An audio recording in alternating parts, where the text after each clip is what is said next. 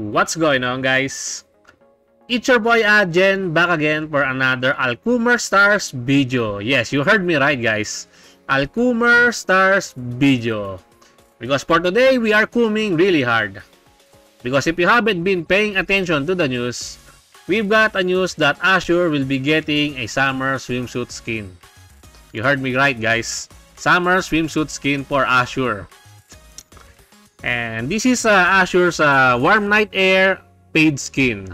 This will be a bundle with 10 special star players, the usual, at around 15 to 16 or 17 bucks, if I remember correctly, because my currency is not in USD, but I believe that is the price range for this one.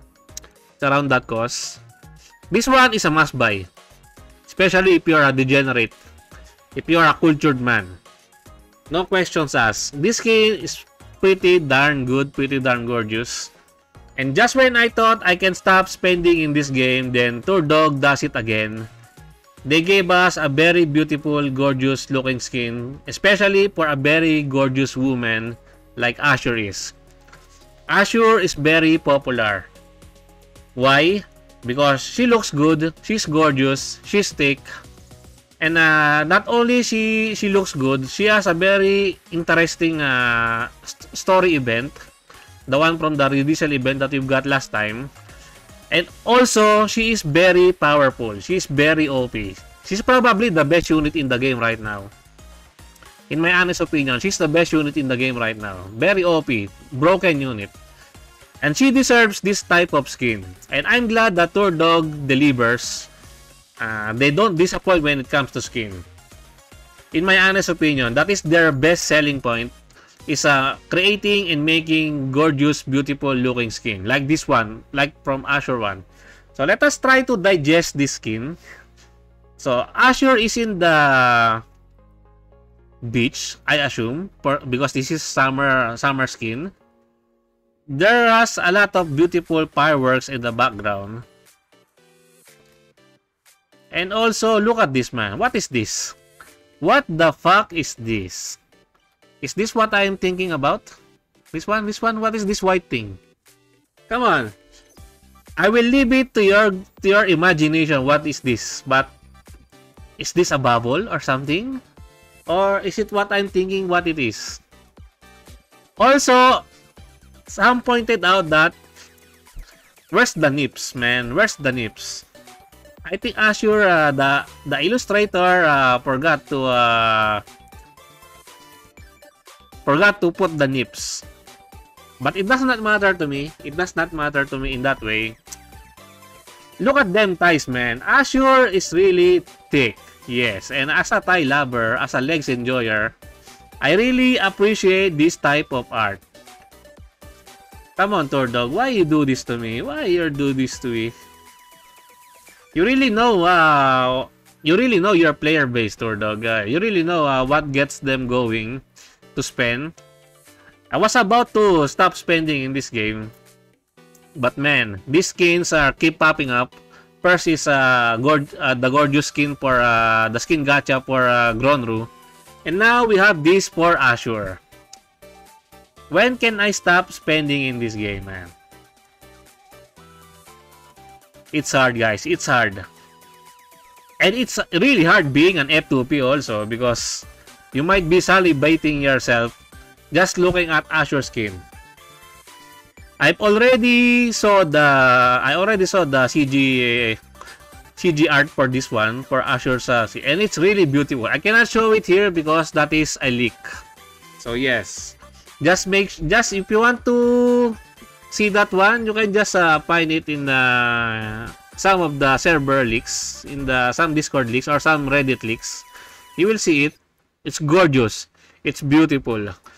And yeah, Azure really deserves this type of treatment because of how good she is, of how beautiful she is, and how gorgeous she is. Must buy, must buy. And I saw some husbando lovers in the comment section in Reddit. They are husbando lovers, but they really appreciate this type of skin. Now, there is also some feedbacks that if this is not lewd, Why is Rainbow's artwork good? They almost like looks the same, right? Almost transparent outfit. But Rainbow got more criticism with her artwork, especially the A3 art for Rainbow. But I believe Azure that I see is almost positive feedbacks. There's no negative, almost all positive. But for Rainbow, it's very much too much criticism about Rainbow's A3 art. Man, the double standards for this type of people, man. We really live in a society. That is all I can say. So yeah, this is the very good news for this update. And also, you guys might not know that we've already gotten we already have here the event preview. I did not notice this one. And also the rerun event for the Even Sinsa event. So if you haven't gotten your Welper Dawn, the pre 5-star, the 5-star sniper, the Forest 5-star sniper, you can check it out.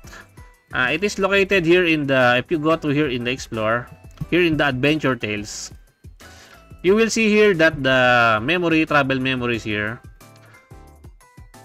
it's already here, as you can see, and the Eye of the Storm. Pending download. Ready? So I need to download this one. I will download it later on, but just FYI guys, that the rerun event for the Eye of the Storm is already here. So get your Dawn now, and maybe I don't know if we can still get some LAM members if we already done the event, but I will check it out later on. I don't want to consume much time in this video talking about that one, and because this video is for the degenerates, the Coomers, because yes, Azure skin is really good. My only dilemma if I bought this skin is that I might have to replace my Gronru skin here in my home screen. Who to choose, man? Who to choose? Gronru or Azure? If only we can customize our home screen here, if we can put maybe 1 or 2 more skins, that would be great. That would be beautiful. Just like in counter side. In counter side, you can what do you call it? You can customize your home screen. You can put up to 5 units in your home screen. If I remember correctly, since I played counter side way back, it's been a long time since I played that game. It would be nice if we could fit more than 1 skin here in the home screen. And also, one of the possible good thing with the release of Azure's this beautiful skin is that Azure's RRR banner might come soon. It might come very soon. I don't know why Turdog is keeping Chlorine. Maybe because Chlorine is just too powerful, too OP. I don't know. Maybe they are making some skin also for Chlorine. I hope so. Because Chlorine is queen. Chlorine is top tier. One of my number one waifu in the game. Yes, Chlorine is number 1 for me. And I hope that they are making a really gorgeous skin for Chlorine. Who knows? But maybe, just maybe, Azure's RRR banner is coming alongside this skin. If so, it's a very good news because that is a mass summon banner to everyone who does not have Azure. Because Azure is that strong, number 1 unit in the game in terms of meta gameplay. So yeah, what can you say about Azure skin? Is it good? Is it bad? Is it a must buy for you? For F2P players, are you willing to demolish your F2P status and just cave in and buy Azure skin? Leave your thoughts in the comment section down below, and that's it for me for today, guys. I hope you enjoyed this video. Please leave a like and subscribe. I would really appreciate it if you could help me grow my channel more. And thank you to everyone who are supporting my channel. I appreciate every one of you. Until next time, peace.